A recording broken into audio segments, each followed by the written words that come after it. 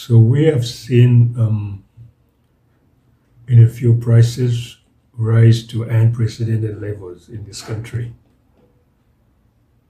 What happened was that somebody in the Ministry of Health um, instituted a policy where all truck drivers entering Uganda have to take a COVID-19 test, PCR test at $30 each. Of course, the truck drivers didn't like it, and they complained, and then they went on strike. This happened sometime in December.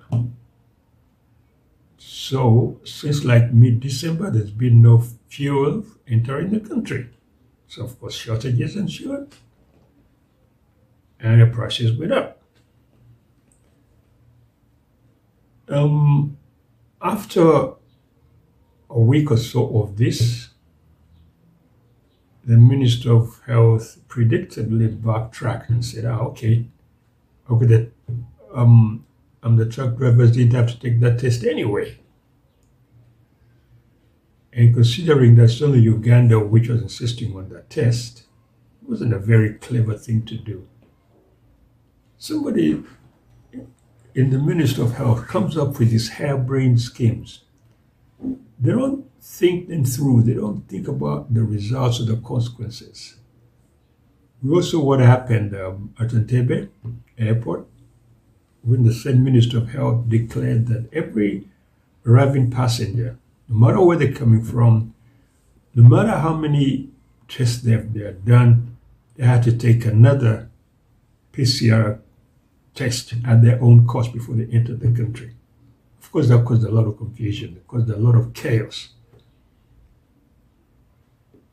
People spend hours at the airport.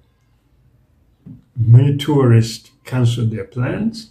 Travelers, business, they all canceled plans to come to Uganda. I mean, who wants to be part of that chaos? Again, predictably, after about a week or so, the Minister of Health backtracked. So who does these things? Who comes up with these schemes? Of course, we've asked the government for explanation. Nothing's coming. So what I'm saying is that why don't we ask our MPs, to find out for us? I mean, we pay them enough money. Download the app on App Store or Google Play Store now. Vision Digital Experience, the future of media.